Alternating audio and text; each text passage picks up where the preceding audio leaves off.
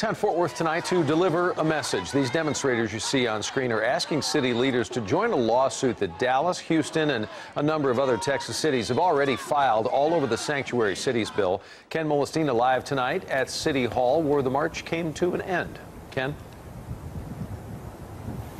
Yeah, that's right, Doug. You know, they had this march and the rally just before the city council meeting tonight. There was nothing on the agenda tonight to take a vote on this tonight, but however, these demonstrators had a very energized message for city leaders.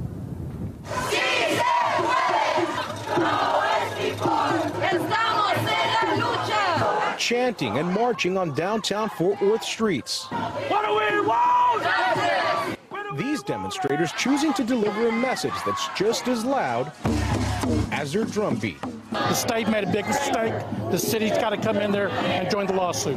SB 4 goes into effect September 1st. It will allow police to question a person's immigration status during routine police contact. So far, Dallas, Houston, San Antonio, and Austin have joined the lawsuit against the legislation. A handful of Fort Worth council members have sided with the protesters, but not all, including Mayor Betsy Price. We believe that all people are equal, and we stand with immigrant families in Tarrant County. Don't pass this law. It's very discriminating for us. We don't want our families to be separate. Once the demonstrators made it to City Hall, they held a rally outside and then filled the council chambers. Build that wall! Meanwhile, a few counter-demonstrators like Dirk Thomas also used this opportunity to share their thoughts. It's about the laws and protecting the people. He wants to make sure these protests don't overturn what has already been passed as law. Not in my country, not in my county, not in my state, and for sure not in the city of Fort Worth.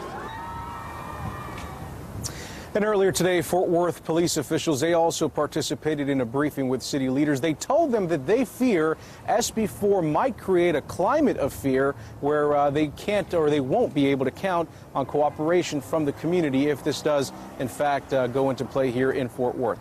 We're live outside City Hall. Ken Molestina, CBS 11 News.